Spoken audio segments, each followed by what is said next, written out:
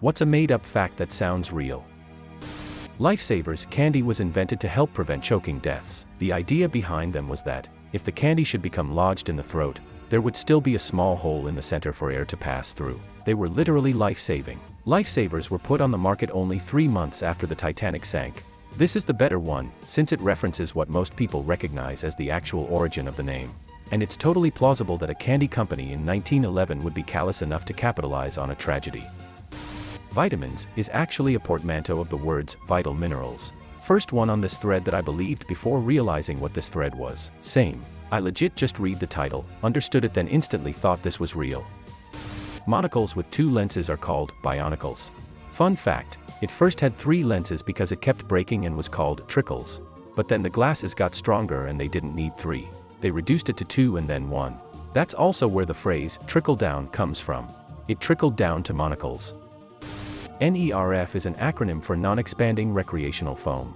I'd honestly believe this if it wasn't in this thread. I believed it until someone in a different thread mentioned it wasn't real. No one cited sources on either side and I was too lazy to investigate, so it still could be real, but likely isn't. People often ask whether NERF was the name that we chose for the wider range of foam products. The answer is no.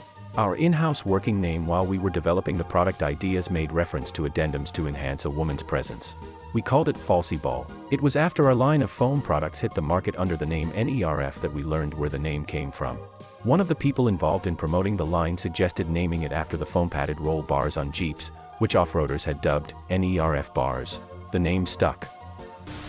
Tetris was inspired by a carpet shortage in the Soviet Union. People could only get carpeting scraps that were cut out for where cabinets, closets, etc. were. Because of this, people had to figure out how to cover a floor with those scraps. A worker then had the idea to make a game out of it. The pieces were inspired by common shapes of those carpet scraps. This is cracking. I know this is not true, but I'd happily accept it. 10/10. Oh, I read the post title wrong. I thought it was, what's a real fact that sounds made up, and I've been scrolling down like, yep, didn't know that. That's interesting. Oh wow, oh damn, that's really cool as well. What's your real name, kid? Fogel. We're calling you Soviet Tetris carpet squares. United States postal workers technically have the authority to pull over and ticket motorists for speeding.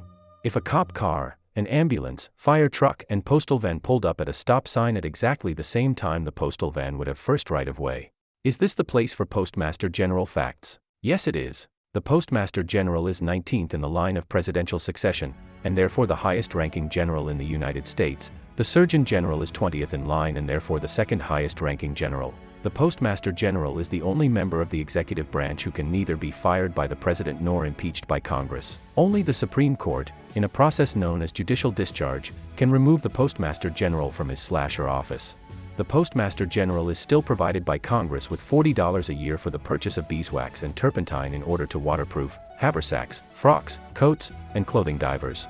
Benjamin Franklin, the first Postmaster General, was posthumously awarded the title Postmaster General Emeritus by Congress in 1976, and recognized as a 6-star general along with generals of the armies George Washington, Douglas MacArthur, and John Pershing, also all posthumously honored.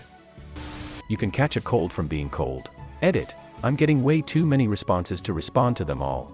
Colds are caused by viruses. Can cold weather compromise your immune system, making you more susceptible? Under extreme conditions, yes. You still have to come in contact with the virus. There is not random virus floating out in the air. You have to be in the room with a sick person to get it through the air. It can also last on surfaces for several hours.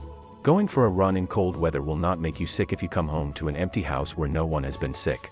My parents still think this. Also that if you sit or sleep near a draft, like from an open window, you'll get a neck ache. Somehow. In 1976, the heads of the 6 leading manufacturers of microwaves, Tappan, Philips, Hitachi, Tricity, Toshiba, and Panasonic, met to steal the patent for the rotating plate inside the microwave. They agreed to not pay the patent holder royalties and held that it would return to the exact same spot at the 60-second mark. They met in a secret conference on Jekyll Island, Georgia. If everyone agreed, then no manufacturer would have the upper hand. True fact. The heads of the leading manufacturers of light bulbs met and decided not to increase the longevity of the light bulb any longer. Dinosaurs had big ears, but everyone forgot this because dinosaur ears don't have bones. It's a rock fact. Potatoes and molasses. Each year, sharks kill more people than toasters. That one's true though. Sharks don't kill any toasters. How can we be sure? 'Cause if it fights back, the shark would be toast. The reason why the police are sometimes called cops is because their badges used to be made out of copper. Wait a second, I thought this was actually true. No, cop actually comes from copper, which is English slang. Basically, a copper is someone who seizes things by force. Norwegian warships don't have numbers painted on their bows. Instead they have barcodes printed on them. That way when they get back to port they can Scandinavian. This is the most underrated thing I have read. I love you. Thank you for my new second favorite joke of all time. You have changed my life for the better. Tell us your first. I bought a pair of shoes from a drug dealer. I don't know what he laced them with, but I've been tripping all day. And tied with that is, what's the difference between a chickpea and a garbanzo bean? I didn't pay $20 last weekend to have a garbanzo bean on my face. My two favorite jokes. A group of frogs is called a frugality. This one is true. My friend in WoW Club told me. Your WoW friend was wrong. Sorry. A group of frogs is commonly called an army. Although a larger group can also be called a colony, a group of frogs of the same age range a cohort, and a group of calling males a chorus. A group of toads on the other hand is commonly referred to as a knot. Source: Google and peteducate.com. You're wrong. Sorry. A group of frogs is commonly called a freg.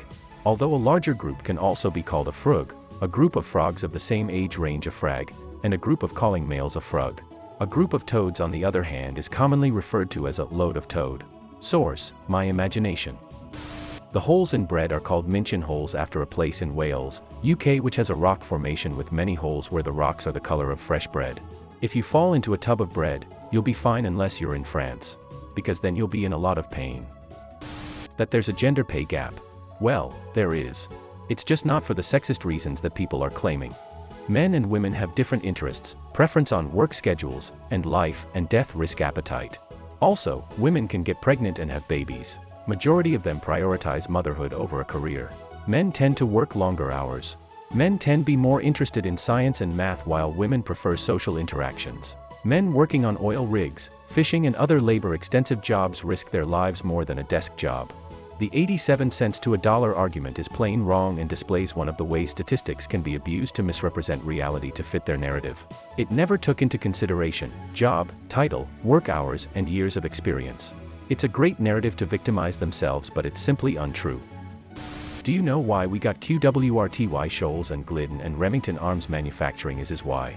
Remington, believe it or not, made more than guns and during the Old West. Shocker, ready yourself. Guns actually weren't as common or popular as people think, and I will get to that. Remington was trying to diversify their market, and so they got with Shoals and Gideon to create a typewriter, and Shoals and Gideon came up with the layout for the typewriter, which is QWERTY. There's a myth that it's because you can type typewriter on the top line as a sales pitch, though you can write typewriter with the first line. However, it was designed so it creates most ergonomic form of typing in English. Remington was also good at making things cheap, and they had good marketing, and so QWERTY was adopted to be the official typist layout, though many people tend to disagree with layout, preferring a typical ABCD or other odd and eccentric keyboard layouts. This overall seemed to work the best. Well, today Remington is really make typewriters. They also have a long history of making homewares such as pots, plans, plates, watches, and other things. This was before the era that we know of where we just sell the brand to a foreign company to make parts cheap. The QWERTY arrangement of keys was that it allowed for the most rapid typing on your old typewriters. Keys arranged differently generally had a chance of the hammer arms colliding more frequently. It is a vestigial convention born from mechanical limitations of yore. Supposedly Dvorak is optimized for human WPM speed. Hard to say, I only use QWERTY.